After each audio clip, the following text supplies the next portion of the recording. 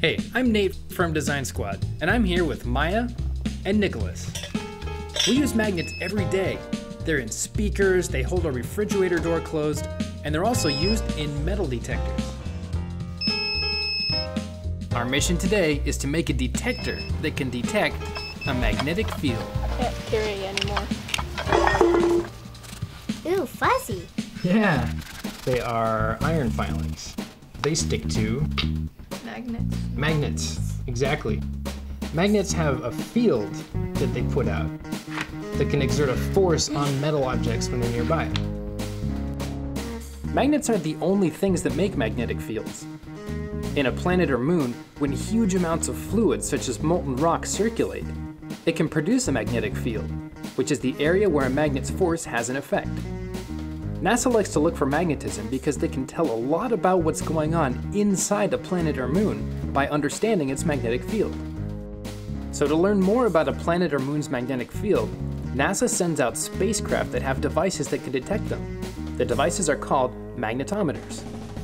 Right now you are being a magnet field detector, or a magnetometer, because you're sensing the interaction of the two magnetic fields. I feel them pushing away. Try flipping over the magnet. Whoa. It's kind of funny how you can feel a force that you can't see. Yeah. We're going to use cardboard, cups, string, and metal shards to make our magnetometers. I'm gonna use the cardboard to make a frame and then have the paper under it.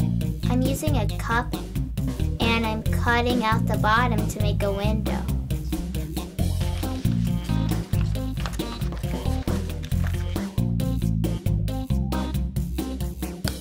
I punched these holes so that I can put string through them and hold the detector easily. When I move the magnet, the metal moves in the cup. Oh, that's cool. And you know what else is interesting? Listen. You can hear the metal moving.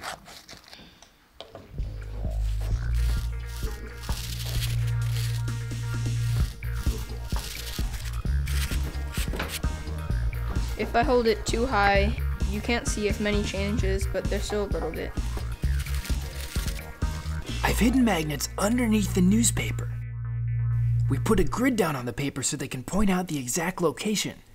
And this is the surface of Mars. You guys ready to search for magnetic fields on our planetary surface? Yes. Begin. I found one at B3. I found one on H8. H8.